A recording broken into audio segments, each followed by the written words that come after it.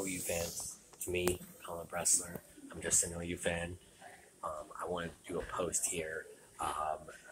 Watched the game yesterday, and I wanted to ask two questions. One, with the David Hicks scenario, ask yourself why we don't know anything about why he flipped. We haven't heard anything about was he given money or not. You mean to tell me, in all of the world of internet research, the amount of blogs and people that have access to him, to the story, A&M, Oklahoma, that we don't know anything about the bag that was dropped or how much money? And not only that, we haven't learned about money when it comes to any players, except I've heard about the Tennessee quarterback got $8 million or whatever that was. And my thing is, why are these numbers undisclosed?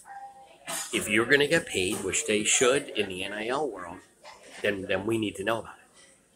That's fine. I know how much Dak Prescott gets paid. I know how much Brent Venables gets and his assistants.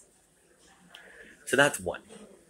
Two, as a Sooner fan, the idea that it is absurd to question Dylan Gabriel and what he's done thus far, and how people are defending him so much. I know he's not the problem, the only problem, but he's a problem. I'm sorry that he's hurt. I hope he feels better as a human being. I never want that on anybody. I'm just simply talking about football. In this game, and in all the games this season, he has missed big play potential shots. Overthrowing. And RG3 is telling us that his feet are wrong. His feet are wrong.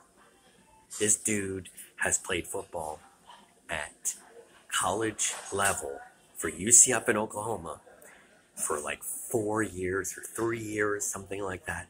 And his feet are wrong? I'm sorry, but bro, you're the starting quarterback at Oklahoma. Hit guys when they're open. Those are my two things. The money in college football should be addressed. If we are going to make all this money, then we need to know what it is. Disclose it. None of these boosters should be able to hide behind a paycheck of $5 million for a kid. It needs to be disclosed. Who is it and how much? How much did DJ Hicks get? Wednesday? All right? Because that's what sports is. It's about openness and stats and information. And I don't understand why no one is reporting on this. The 247 guys, Brandon Drum, all these guys, they know.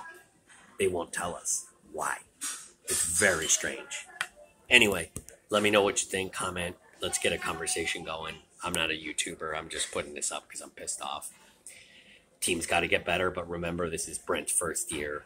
These aren't his guys. They'll be fine in a few years.